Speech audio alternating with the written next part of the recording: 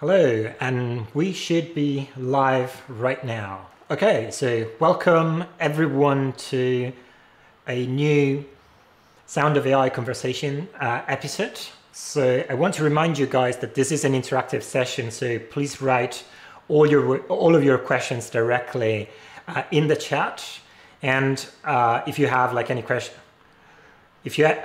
questions, just put them in the comment section.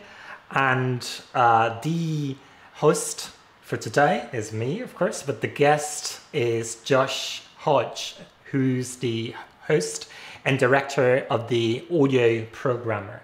Welcome, Josh. It's nice to have you here.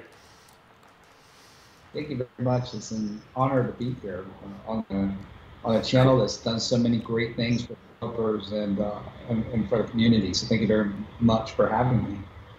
Yeah, it's really a pleasure to have you here. So we had the possibility to sort of have a conversation on your channel a few months back, I believe. I was there, and I said it was such an inspiration for me, your channel, the audio programmer, and in fact so many people benefited from your channel, and that's quite amazing. Also the community that you've built, really cool. Thank you. It's such a surprise for other people as it has been for me. So I think I'm the person that's the most surprised about the success it's had so far. Yeah, I mean, you shouldn't be, because I mean the quality there is quite high. I would say both tutorials, meetups, and everything. It's quite the great formula, I would say, right? But Josh, can you just tell us a little bit more about your background? So where do you come from? Yeah, so I have an unusual background. I originally came from Pennsylvania, which is in the U.S., and I grew up here, so I'm American born and raised. When I turned 18, I'd actually joined the U.S. Air Force, and I did mental counseling for the U.S. Air Force. So I have a background in mental health and counseling and psychology, and I did that for a while. And during that time, I had got stationed in England. So that's what introduced me to the European way of life. I got out of the Air Force and I was doing DJing as a second job. Okay. During my time in the Air Force. But then I got more serious about that and got a lot of opportunities. So I did a lot of traveling around the world, DJing and touring. That got me into music production, to learn how to produce my own music. So I did that full time for about 10 years. And then I used a grant that was given to me from my time in the service to go back to university where I studied audio programming. Yeah, at Goldsmiths University in London. That's cool. And when was that? So that was in London at Goldsmiths University. Oh, that's cool. And which year was that? So that was from 2015 to 2018. So right. Not so. That's cool. That's cool. So it's nice that you have this sort of very varied background, and coming from mental health, having your, I mean, journey in the army. It's quite atypical, I would say, but probably what moved you in the end was this passion towards music and programming, right? So, and then doing your degree Goldsmiths, right? So that's right. Yeah. Well, yeah, please go ahead. Before I went to Goldsmiths, I had actually never written a line of code. So that's cool. When I jumped into it, I didn't actually know what it was going to be like, or if I was going to like it at all. I just wanted to try something different with my life, and yeah, luckily it's worked out so far. Life is interesting because what happens is that it seems that these things from the past, like the mental health and the music production background and the DJing background, all became contributors to all the things that I ended up doing with the audio programmer, building the community there. Yeah, speaking of which, can you define what's the audio programmer? Like, what are like the different sort of sides that you have to the audio programmer as well? Yeah. So once again, an unusual story. The way that it started out was in 2017, I was finishing my second year at university, and I was panicking that I wasn't going to be able to find a job when I graduated. Right. And so I was looking through job specs of programmers, and I noticed a lot of them were mentioning the Juice framework and C++, and we're teaching C++ in at the university, but maybe not to the level that I thought that I needed to know. And so I had started the YouTube channel at first as a way to discipline myself to continuing to learn and continuing basically push through learning the Juice framework. Right. So I knew that if I started a YouTube channel and I made a verbal commitment to everybody that I was going to do this once a week and do this tutorial, that I would, out of embarrassment, I would be embarrassed if I wasn't going to be able to keep up with it. So I decided, I did it as a way to just basically discipline myself and try to make sure that I stayed consistent in my learning path and pushed through any difficulties and barriers that I had, or any excuses that I had to learning how to do it. Yeah, that's quite like the interesting like take on that, and I think like for many YouTubers or this is something common, right? So especially in the tutorial sort of like side of things and with coding, I know of many YouTubers who basically started by like sharing their sort of like learning path, right, with other people, and they would make these tutorials just to show to others like what they can do and what they've learned probably just like a week before, right? And it's a very nice way of also like keeping yourself in check, I think, right? So yeah, that's quite cool. Yeah, one of the ways that one of the things that I anticipated that I didn't anticipate beforehand was that I thought that there were going to be a lot of people that were going to be critical of me because I was just starting out. And these tutorials would normally come from somebody who has been doing this a very long time. But I actually found that people resonated with the way that I was explaining the content because I was explaining it from a beginner's perspective, and that so many other people that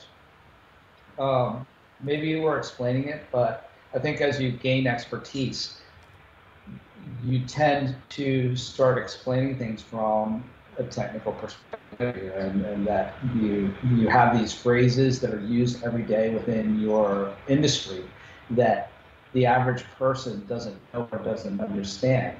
And so it's very easy for us to, as once you become a domain expert, to gloss over the phrases and the terminology and all of these things. And I found that I was really trying to go down to a base level and trying to explain these concepts in a way that a person who was not even in the industry could understand them. And that resonated with a lot of people.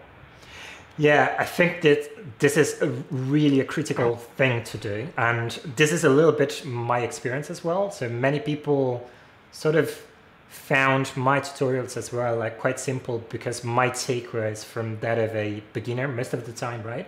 And the problem is the more expert you are sometimes, and the more difficult it is to pass information easily. And this is something that I had to struggle also like quite a lot, right? To understand like how to pass the information in the most viable way possible and easier to understand way possible for the learner, like on the other end.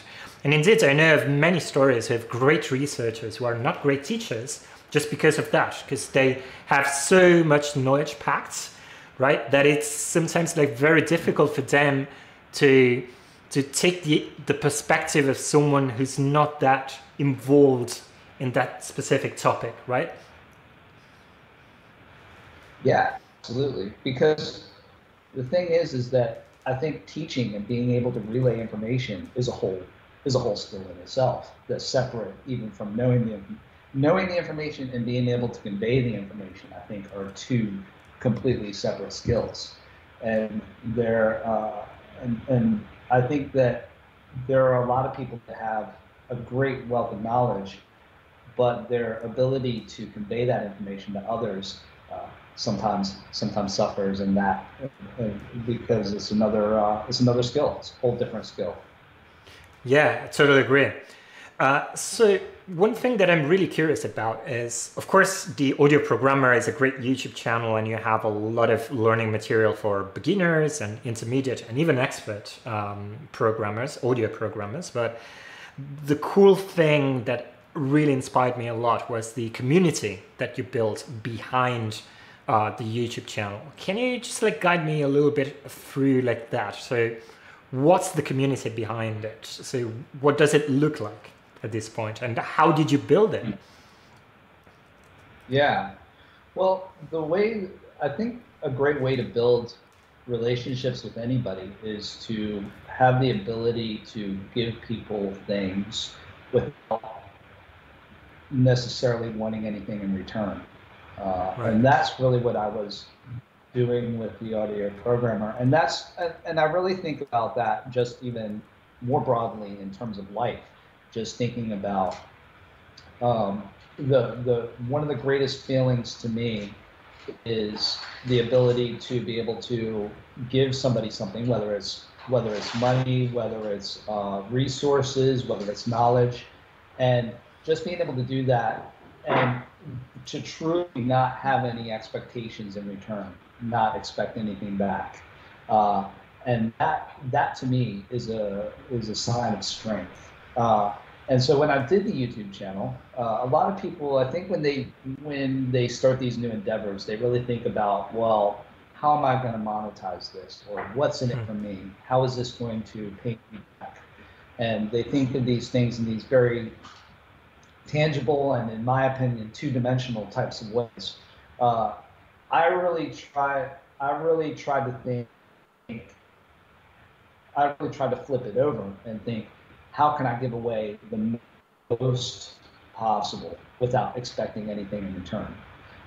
And that's really what started the community. The community by accident. When I did these tutorials, I was really just doing them as a way to teach myself and to help kind of spread the knowledge, because at the time there were no resources for any of this aside from some tutorials on the Juice YouTube page. And I was really just thinking, okay, this is really to learn myself, and for people, if they follow along on a similar journey, then I'll leave a trail for them to follow, basically. And so I didn't anticipate that it was going to grow into a whole community, because when I first started, it's difficult when you do your first couple videos and there are 5 viewers or 10 viewers, and nobody's interested, nobody cares about what you're doing. It's a very niche, it's an extremely niche topic that not many people in the world know about. And you really just have to have the core faith in what you're doing, and that's really where you've got to tighten down and just really remember the purpose why you did it in the first place. But over time, and this was over the course of 6 months, 8 months, a year, people started gravitating towards this and saying, wow, this is a really amazing resource. I really love the way that you're explaining this. Please don't stop doing these tutorials. And people started asking questions, and there were questions that I didn't know, which kind of spurred me to get along with my development and find out these answers. But then I just thought, there needs to be a central point where people can ask each other these questions, because maybe somebody knows a piece of knowledge that they could just pass on to another person, and we needed a mutual place for that. And it started out actually on Telegram, but then Telegram didn't scale too well, So we quickly moved it over to Discord, and not many people at the time knew about Discord. It wasn't the platform that everybody seems to know about now, and yeah, it just started there, and it just started kind of snowballing. And during that time, I think what happens is when a community grows, it really has to is really important for fundamentals to be in place, right? So it has to be a safe. It is important for me. The most important things were that it needs to be a place where a person, no matter where they come from, no matter how much experience they have, can come in and they can feel like they're welcome, and that they're able to ask a question without feeling ridiculed or feeling like the level is too far beyond them. Because I saw that on other platforms where people just felt intimidated about asking even the most basic questions. And it was nice. It was quite nice that I was on that basic level myself. So I thought, I want to make this a place where I could come in and I could ask my basic questions, and I want other people to feel like that as well. So that's really where because there are so many people that join our community that say, wow, this is the most welcoming and the most on task community that I've ever been a part of. A lot of other communities posting memes, and they're posting all of this content that is not really relevant to the task at hand, But I think that you find when people come into our Discord, there's this tone of, okay, we're here to talk about audio programming, or we're here to talk about becoming better developers, and you're welcome no matter what your background, and that it's a place for anyone to come and ask questions, and no question is too below us to answer. Yeah, that's super cool. And some of these stories sort of reminds me a lot of what happened with the Sound of AI community as well. So at some point, like I was receiving a lot of comments below like my videos, and I thought, well, I really don't have enough time also to address all of this. Questions, right? So people asking me specific things about a video that perhaps, I don't know, like I published 5 months ago, 1 year ago. And so that was like very difficult for me, like to keep track of all of that. Plus I saw the sort of like involvement in the process, and I thought also for the Sound of AI community, that, or the Sound of AI channel, that it would be nice to have a community, safe community, as you said, where people can just like share their passion. In our case, for artificial intelligence applied to audio, music, sound, more in general. But yeah, I think like it's a very similar path. So in my experience, I had a lot of nice surprises from the community, from the members, things like that I didn't expect, like they would say, they would do, or they would push for. So are there particular things that surprised you, like coming from the community members? I think I get surprises all the time in that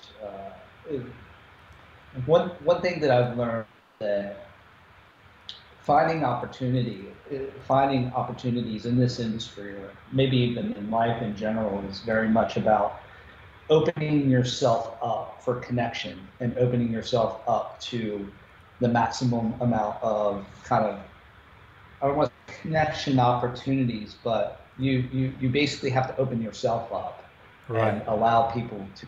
So there's a bit of vulnerability there.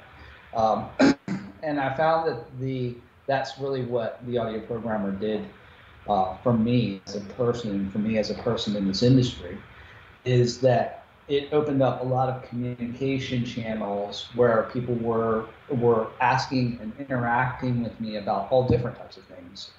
And it actually took a while to really, it was so much that I had to really pick and choose and say, okay, this is what I'm going to focus on, and I'm going to have to put this over to the side right now, and I'm going to have to find a solution for these types of inquiries at a later point. and that's where these things started turning into business models. But the the thing is that yeah, there are people that inquire about all different types of stuff. I mean, I've had conversations with uh, some of the biggest companies in the world just about different opportunities. So all of that has been a very, very big surprise. Yeah. Yeah, that's really cool because once again, like this is something like that has happened to me as well. So creating these opportunities or creating these conversations with companies or like people in the space that you wouldn't think you could reach, but that actually happens, right? I think like this is like something very important for all the people who are like listening to us like today or like following. That you want to build like your own channels, you want to sort of like, it's not just like about like promoting yourself, but like being useful for the community. And by doing so, in a sense, you're gonna get back from the wider community, and there you also will have business opportunities. So yeah, I think like that's definitely like something like to keep in mind. So guys, if you want like to create a channel, the audio programmer, like you should definitely like start doing that because it really, really pays off. And it's a big satisfaction, like the whole process, I would say. But particularly Yeah. speaking about like, sorry, go ahead. I was going to, sorry to interrupt you. I was going to say there is a caveat. I think more than anything, I think one thing that I've learned about this is to know and understand yourself, understand where your strengths are and where your weaknesses are, Right. and use that to leverage who you are as a person in any industry. So for my particular situation, it happened to be because of my love of talking to people and love of connecting people, love of helping people to learn things, love of teaching and facilitating. Is that personal thing that has made the audio programmer into what it is. You know, a lot of I think what happens is that I find that a lot of people feel that they want to try to follow the same path or follow the path that you found. Like we have two similar threads, a lot of similar stories and everything, but the audio programmer is its own story, and the sound of AI is its own story. And if another person starts their YouTube page or starts um, their initiative, right? So I say initiative because maybe it's not a YouTube page, right? So maybe Of you say, course. but I get very nervous talking to people and doing tutorial videos, and that's okay as well, right? It's important. I think it's important to acknowledge that and to recognize that and say, okay, well, maybe a YouTube channel isn't for me, right? Maybe building a community isn't for me, and then trying to figure out, well, what are my strengths? What are the things that I'm good at? And how can I utilize those talents, right? So if you're Yeah. if you're a really strong developer, it might be written content, and it might be taking your code and posting it on GitHub, and then doing long written content that explains the code that you're doing. So I think it's really important to think about who you are as a person, and then use these tools to really help you emphasize those things, rather than trying to maybe be somebody you're not. Nobody's asking you to be somebody you're not. Just use the tools that are available to you to try to emphasize the talents that you're best at. So that would be my advice for other people that are looking to get into this space. That's cool. Great advice. So I'm curious to know, where do you see the audio programmer, say, like in 2 years or 5 years from now? That's a great question. Uh, one thing that we decided to do was, like I said, we originally things started off with a lot of different types of inquiries coming in from a lot of places. Uh, One person wanted to build an iOS app that uses machine learning. Another person wants to build uh, a plugin with Juice. Um, those are two very different types of problems to confront, right? And Yeah. what I found is that when people try to tackle all of that, it's too much to tackle. Even and we're involved in the recruitment space as well. Once again, you can get very caught up in trying to get your arms around this massive beast of a problem. And what I found is that you at some point you have to draw a line. Well, at first you just take any query that comes in, right? Because you're Sure. trying to make everything financially sustainable. Yeah. But there's a point where you have to draw a line, and sometimes it's very difficult, where you have to say, this is the type of thing that I do, and this is the type of thing that I could do maybe if I concentrated on it, but I just don't have the bandwidth to actually deal with this. Um, and I think that's important as a developer as well, to really think about, well, what are the things that I want to concentrate on? What are the things that maybe I could turn my hand to, but maybe they aren't for me right now. And that's in terms of where the audio programmer is going. So we have a development agency that involves graphic designers, product managers, uh, software developers, and everything in between.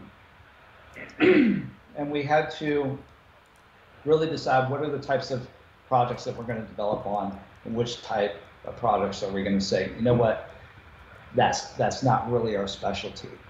So with that, we decided to slim it down to real-time audio space. So digital signal processing in real time, audio plugins, maybe audio applications, but mostly audio plugins. Um, and deciding to focus on that space, because everything else was just a little bit too much to tackle, and required us to get a little bit too far out of our comfort zone to really to really try to deal with effectively. Then on the recruitment and contracting space, once again, very focused on people who want to make audio plugins and that work in this real-time audio space.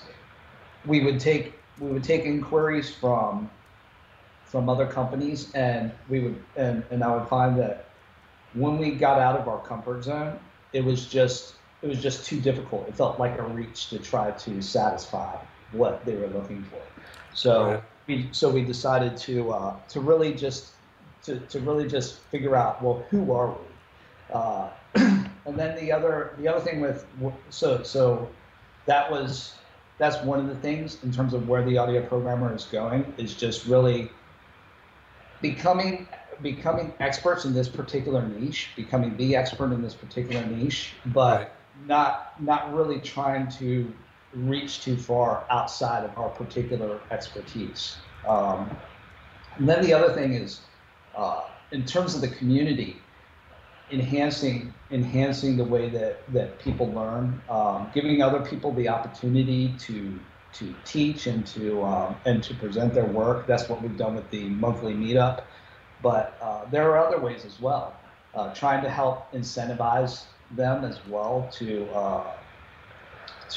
actually contribute content, and to make this into more of a platform for people to share information, rather than one kind of beginner/intermediate software developer trying their best to navigate through Juice tutorials. So making it a little bit more community, giving the community more of an opportunity to actually make contributions and to show their work. I think that's a fantastic way to just keep things going, and to keep the spirit of what the audio programmer is at its core, which is community.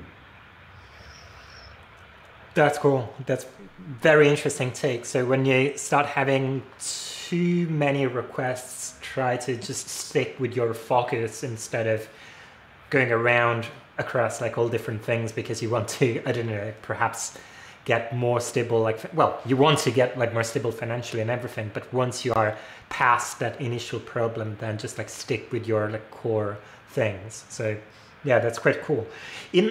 In your answer, you also quickly mentioned one thing. That's one of the things, like that, one of the services that the audio programmer offers right now, which is recruitment services, right? So hiring people for third companies, right? Specifically audio programmers or audio DSP people. So can you just like explain how that works? Yeah. So we were lucky enough to be in a position where, as the community was growing, companies would begin to come to us and they would say, do you happen to know any audio developers who fit this particular skill set? And it just so happened in the beginning that I did, and I was like, yeah, I have a friend that's able to do this. And I've felt that this is quite rewarding because the ability to be a catalyst in a situation where a person's able to provide means to pay their bills, to make ends meet, to progress in life, is, to me, is one of the most rewarding things I think that I've had since I've started this venture. The opportunity to say, well, we could help you progress your career with this new opportunity and open new doors for you. And that was really where it came from. And luckily, I think that we've earned a nice reputation through that all of our inquiries have been inbound. So we don't actually go to companies and say, oh, are you looking for recruiting? Are you looking for, do you want us to help you? I don't really believe in that, really, as a strategy for that or for our agency, because and I think this is another common thing that I see, which is that many times what people do is, I think they try to diagnose a problem before they've really had an understanding of the situation. So for instance, reaching out about recruiting and about those things before people even have an understanding of what is it that this company does, what do they focus on, what do they think is important to them, I think is something that I see a lot of, and it's one of our core values. It goes into one of my core values that I've set out for the company, which is serving before selling. So I think a lot of companies in general, they try to approach these things as though they're selling a product. I try to encourage an interaction that's more about two people or two parties sitting on the same side of the table, looking inward at a common problem and seeing if they can help solve it, rather than I think when it gets into a selling type of scenario, then what happens is that it becomes a little bit adversarial, because then it becomes about money, and it becomes about, oh, do you want to pay, we normally charge X percent as a commission for our services. Then the other person says, well, can you do lower? And it becomes this battle, and it becomes about the percentage. I don't think that, whereas I think if it was focused on solving the problem, in my experience, the money part is the small part, because then it's about, well, Josh really understands my problem. He really understands what I'm trying to solve here and what I'm trying to accomplish. And because he understands my vision, now the money, the financial aspect of it just becomes extremely natural, and just becomes kind of a byproduct. It's really the understanding that I think companies need to do, rather than the selling of services. So that's one thing that has been a core of what we're doing with the audio programming. Yeah, that's cool. Very interesting take. But how do you reach out to the audio programmers that you recruit? Do you have a sort of dynamic pool and you know them even personally, or do you like search them in other manners?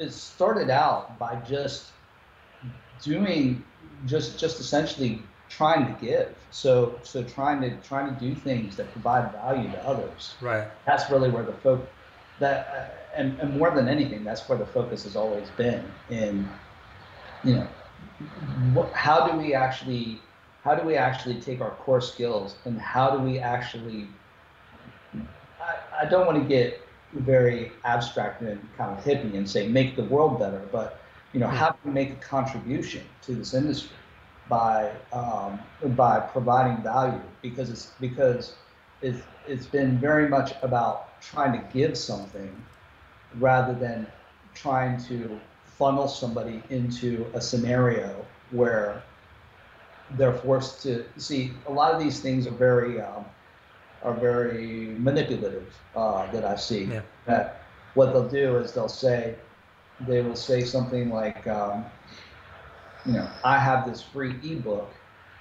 Give me your email, and then once you give in your email, now they're trying to sell you all of these add-ons to try to get you to buy into something. And once again, it gets back to that financial aspect. Whereas, what if I told you, oh, you can sign up, you can watch this meetup. There's no sign up at all. You know, it's just, you can view it, you can take it or leave it, basically. But I'm going to provide this thing that normally people would charge you money for. I'm going to give it to you for free. You know, but not in an effort to get you into a funnel, but just truly from the heart to build something that's really cool. And I think that people see that, and I think that people say, okay, you know, I want to be a part of that. You know, I want to be a part of something where this entity is trying to give something back rather than trying to, once again, give something, but with expectation, right? It goes back to what I was saying at the beginning. So if you can learn to give without expectation, without expecting something in return, what you find is that it actually has, call it karma, call it whatever you want. It has this exponential effect where through goodwill, through reputation, through word of mouth, whatever it is, I don't even know what it is exactly.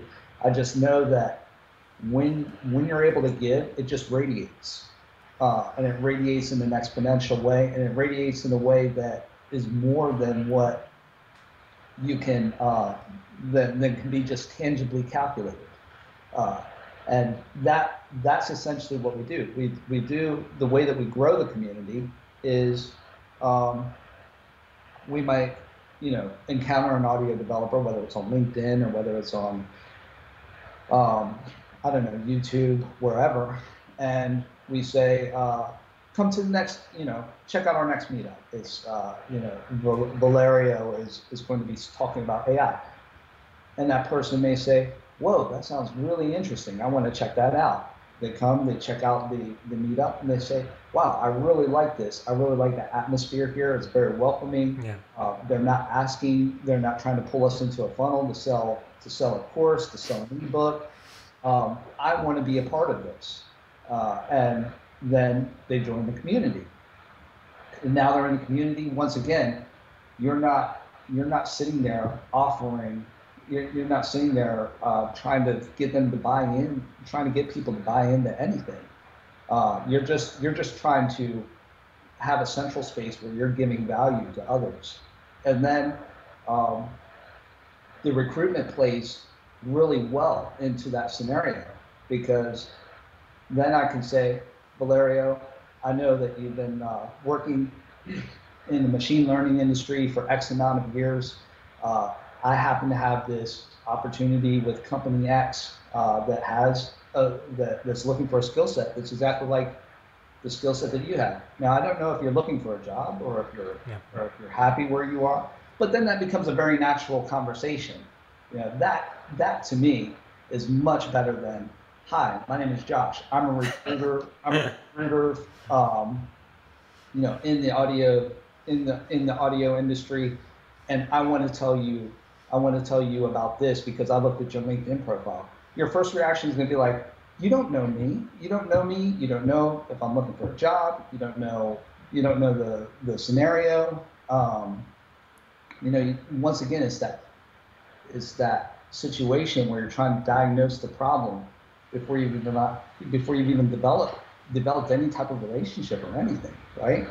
When you walk into a doctor's office, does the person just like grab your arm and start like putting a cast on it? It's like, no, they say, well, what hurts? Where does it hurt? How long has it been hurting for? Right? Before they try to like prescribe some medication, right? It's like people are trying to put themselves out there so much, but what they need to do is they need to step back and they need to listen more rather than trying to push their services. It's just step back and try to listen more. And when you listen, people will tell you where it hurts. People will tell you as a company what the pain is, and then it becomes a very natural conversation to say, oh, your pain's there. Your pain is in recruitment. You're trying to find audio developers and you're having difficulty connecting with them. Well, I could help you with that pain. And then once you're able to have that conversation, then all the other things, the money and all of that, and the terms and all those things just become natural, and they just become, yeah, cool, yeah, no problem. So, yeah. I forget what the question was, but I hope I've answered it. Yeah, no, absolutely. Yeah, that was just spot on. Interesting, very interesting take. And I also agree about like this idea of like giving to people for free. Like, yeah, I think like also it's sort of connected with this idea of having a like open source approach, like to what you do and sharing knowledge, right? Yeah. Well, it's open source, but it's open source. Like more than open source, because free could be crap, right? It could be crap. Yeah. It's free, but it has to have something that's useful. Like, when is something that you could normally charge money for, and you're giving it away for free? That's value there, right? Yeah. That's something that And what I think with the audio programmer is, we've had people. I wish there were a way to measure this or to like get some data on this. Of course there isn't, but we've had people that have gone from start to industry release app just through the tutorials, just through the resources that we've done, the resources we've pointed them to, all of those things. I mean, what's more valuable than that, right? Yeah. All of that. So it's like, it's not just, some people, once again, is trying to focus on the right recipe there. It's not just about giving things away for free. It's about giving things away for free that are useful to people, right? That's the key there.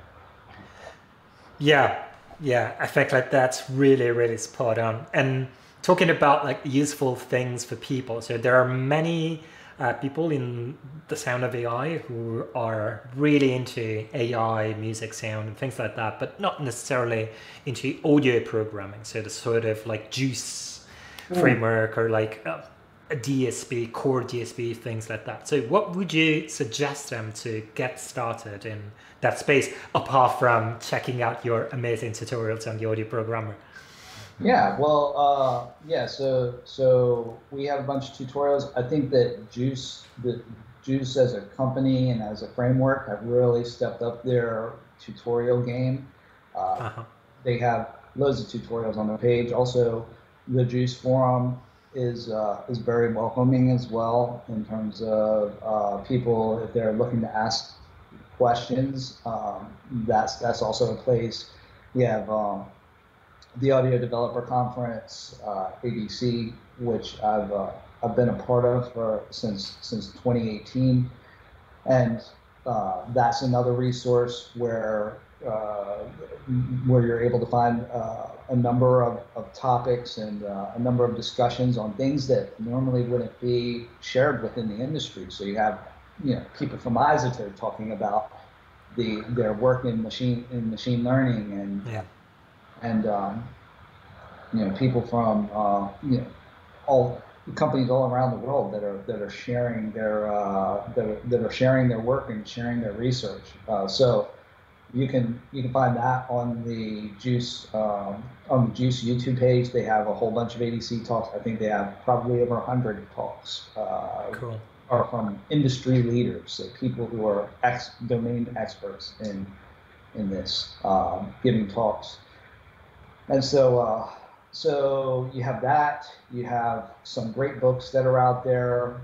Will Perkle has some great books. He just came out with a second edition of a book called Designing Audio Effects in C++ that is really good. He also has a synthesizer book that's really good. There's Eric Tarr, who's a professor at Belmont University. He has some great resources. He has a book called Hack Audio that's written in MATLAB that goes through. You don't even have to have any programming experience. It'll help take you from kind of beginner to making DSP, making simple DSP effects. So that's another one. Max MSP have some great books. There are two Italian authors that have created 3 books on designing audio effects in Max MSP. And they're fantastic. And Maurizio Giri is one of them. I forget the other person's name. Yeah, it's out there. A lot of this stuff is out there. I think earlevel.com is another good. I think that's still going. Yeah, there's some nice resources out there. I think you just have to know where to look. I think. Cool. Okay, so there's Matthew that's saying that there is a new Python version of Hack Audio too. Yeah, that's right. So Eric Tarr, who's the author of Hack Audio, was nice enough to open source his MATLAB implementations of all the items that he discussed in the book, and we actually did Python conversions of those. So that's cool. That's cool. That people that aren't aware, MATLAB and Python share a lot of the same characteristics. So yeah, he was nice enough to do Python implementations of all these. So big up to her. And talking about programming languages, Maddie is asking, what's your, I would assume, favorite programming language or framework? Yeah, so traditionally it's been C++ for me, right? Just because that has been the lingua franca for real-time audio software development. However, I will say that JavaScript is starting to make a real run here. There's a lot of talk about using JavaScript now as a UI layer while using C++ for the real-time processing, having JavaScript for the UI side. So there have been a couple of great projects for that, such as React Juice from Nick Thompson, and speaking of Nick Thompson, he's actually come out with a real-time audio library called Elementary, which is fully JavaScript. And so web developers, or if you have experience in JavaScript, he's made a pretty compelling case for being able to write audio plugins using JavaScript. So it's still in development, but he has a budding community that's doing really well, and he has tutorials. So it's a really exciting space. I think JavaScript has a lot of potential. I find JavaScript to be very confusing, coming from a C++ background myself, but I really need to dig into it and learn some React and really just get my hands dirty with it. But I find Java because C++, it's it's like a it's one of these things. It's like you know what it is and you know what it isn't, and it feels like it's very rigid, but you know, once you get to know it, you can work with it. JavaScript almost feels like anything can be anything. And it feels very, in my head, it feels very abstract, and it feels like, well, I could just plug this thing into this thing, and now this can become I can make a function out of this. And it just becomes very, wishy-washy. Like I feel like Right. I stand with it. I don't. There's so many frameworks. There's so many libraries. There's so many different ways of working with it. Uh, and whereas when it comes to C++, it's like you have this library, and that's all you have to work with. Right. Yeah, I understand. Have you ever tried Python? Because I mean, Yeah. it's putting everything into everything, Yeah. being like quite messy. Yeah. Yeah, I have some experience. I have some experience with Python. Python is a bit like that as well, where it's just Yeah, it is. taken to another thing. It's a little bit, yeah. It's yeah. So it's so flexible, but people love that, don't they? They love the flexibility of it. Yeah, I like. Yeah, I think with C++, it's like I like structure. I like rigidity. I embrace it, and whereas maybe I need to get a little bit more flexible with my development skill set. Cool. So, just to follow up on your comment regarding like JavaScript and elementary, if I remember correctly, right? So, I just wanted to ask you, like, what's hot in audio programming, like right now? So, what do you think like are the main things that are driving the field forward?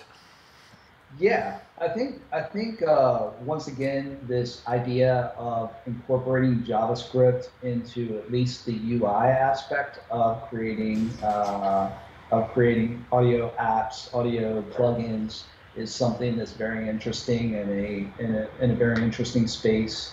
The main benefit of that is being able to circumvent long compile times and increase the rapidity, increase your iterations over a period of time, speed up your workflow. So there are a lot of advantages to that. I think as well um, in terms of just what's hot in the audio software space. I think, as many people know, that there is a lot of work into simplifying workflow.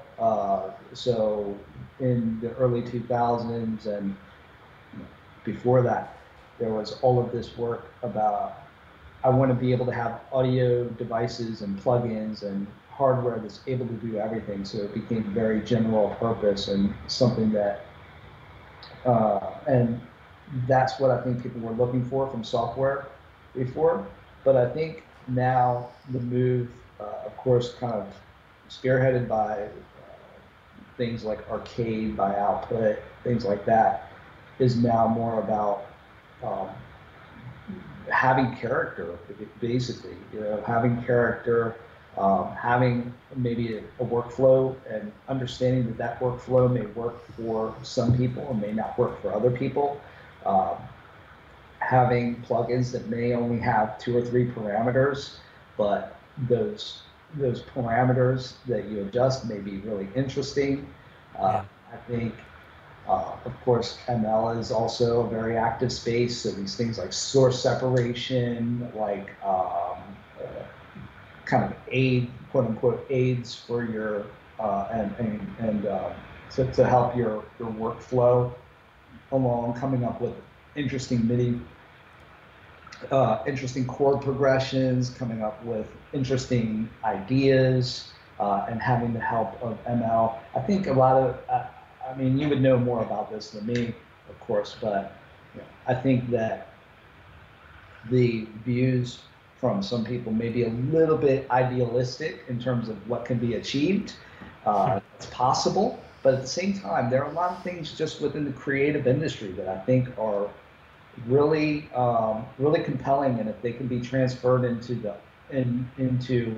our audio industry, I think they're pretty awesome. Stuff like style transfer and things like that. If we can find some really clever ways to implement that and get that into our workflow, and taking something that's in one style and converting it into another style. I don't know. I think those things sound really interesting. It's just when you see the map of San Francisco in the style of Rome or vice versa, I just think, wow, that's really incredible. What's the audio equivalent of that, right? Calvin Harris in classical style. I don't know. So yeah, there's still a lot of interesting space, I think, there. But I think source separation is one that people are really diving into quite seriously. It's a problem that hasn't quite. There've been some good advances, but I think there's still a lot to be done there. Yeah, and I was curious to hear a little bit more about, like, what do you think AI can be used in terms of like audio plugins? So how it could like actually be used beyond like source separation or like style transfer? Like, if you have any ideas, and your take on what audio programmers think about machine learning, right? So do you think there's going to be a sort of transitioning of many audio programmers towards machine learning powered plugins, or do you think these two tracks are going to remain separate? So traditional audio programming on the one hand, and then AI applications on the other.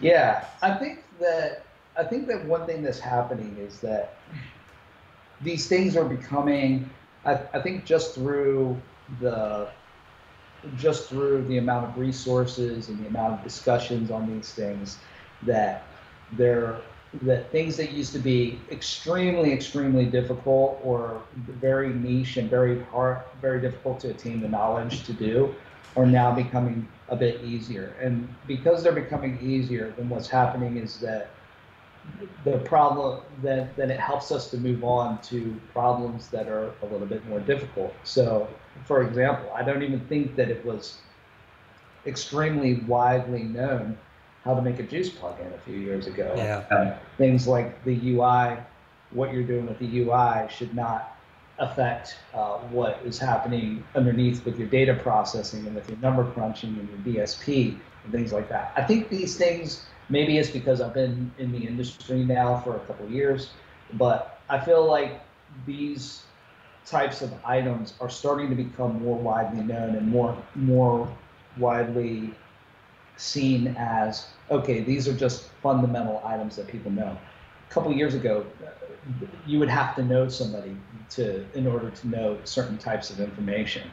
But as you do that, then it becomes, okay, so now I know how to make a basic plugin using Juice. Now I can think about more difficult problems. And I think when you start to do that, that's when then it becomes then it was, okay, well, how do I make a delay? How do I make a distortion?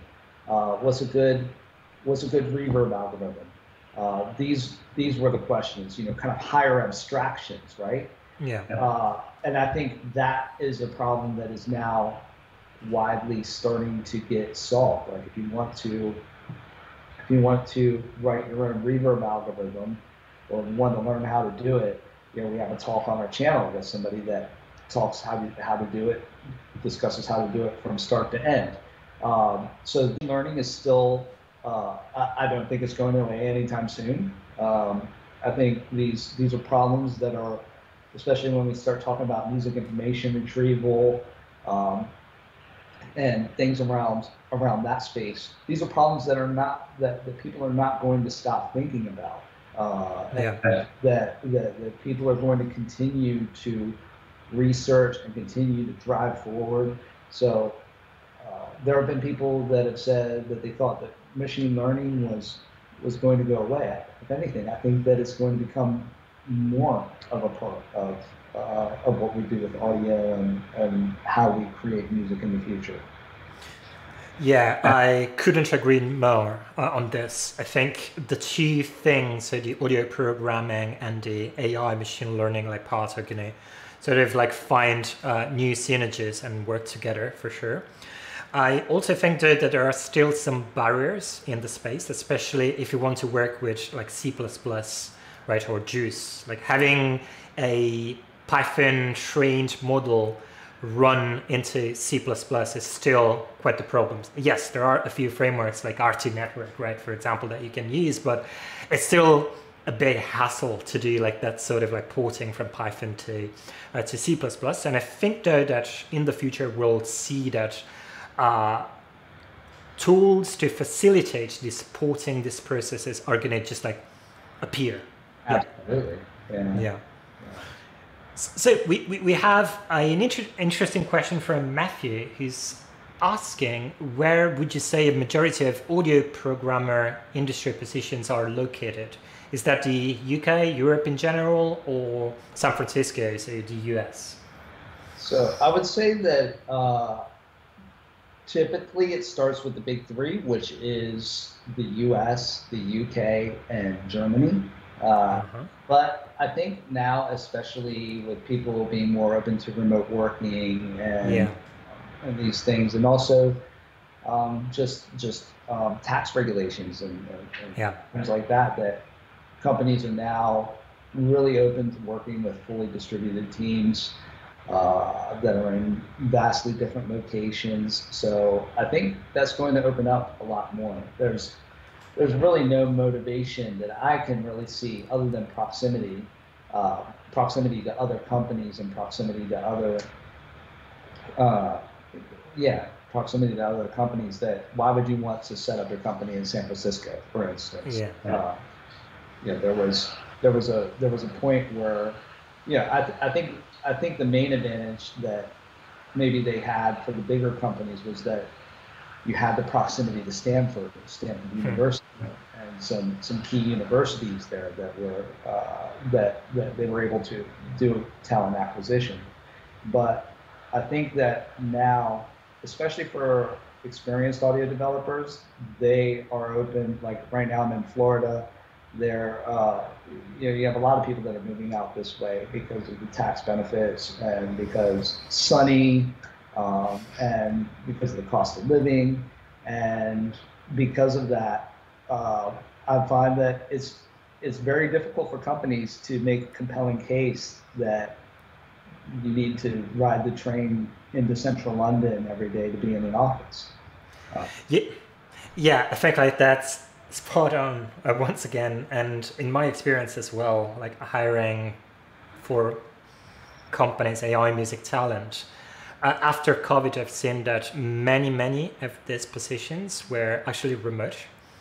Before COVID, there was this sort of like idea or almost dogma that you have to go to work to an official and physical place. But right now, this is no longer felt as a need, which basically means that like many people can just work remote, do their things like in the place that they find like the most compelling for their needs, be that weather, be that leisure, be that whatever like lifestyle they want to have.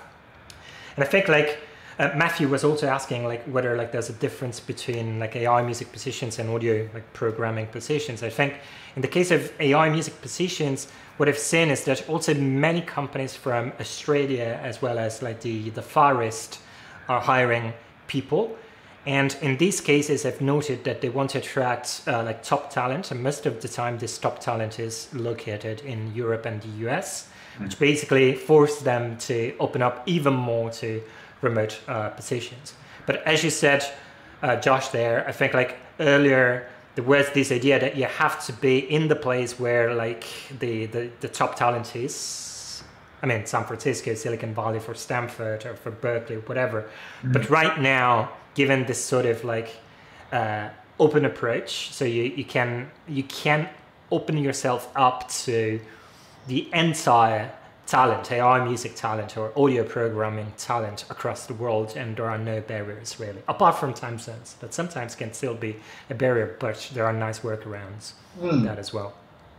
Yeah, I think that as well, what's important for companies to realize is that when you have a developer that has a lot of experience.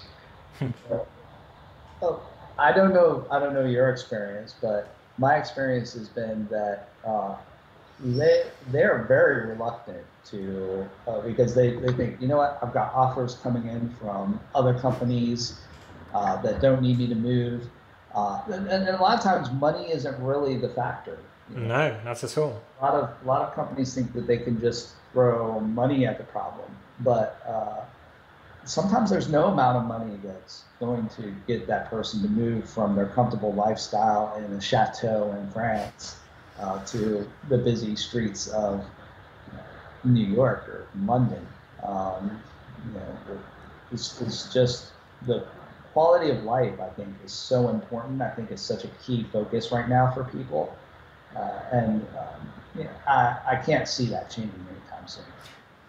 Yeah, absolutely. And other drivers that I've seen there is, so how much can I learn in this company, right? That I want to join. It's not really about money. It's more about the sort of like learning potential that you have there, the independence that you have there, and how the company culture. So there should be like a good fit.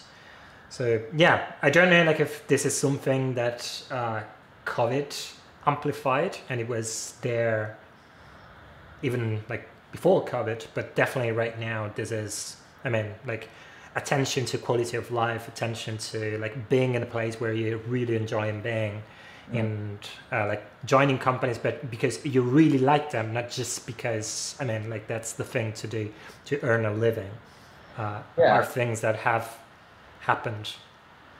I think that this was something that was pre-COVID in my experience, and what I was seeing. So a lot of people think that COVID really brought on these things, but I found that they just, more than anything, it just brought them to the forefront. People Yes. experienced experienced developers, it was very difficult to get them to want to relocate to another country, to another city. And there were already a number of companies that were starting to think into the future with having a fully distributed, fully remote team. And I think it makes a lot of sense for a number of reasons. One of which is that if you can get the best person for the job, and that person happens to live in Idaho or happens to live in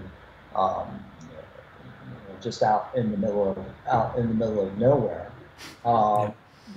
I want that person on my team. I don't want I want to try to find the best fits for our team, not the best fits for our team that just happen to be within a 50-mile radius. Yes. Yeah, I think that it just opens up things for a lot of a new way of living, even just a new way.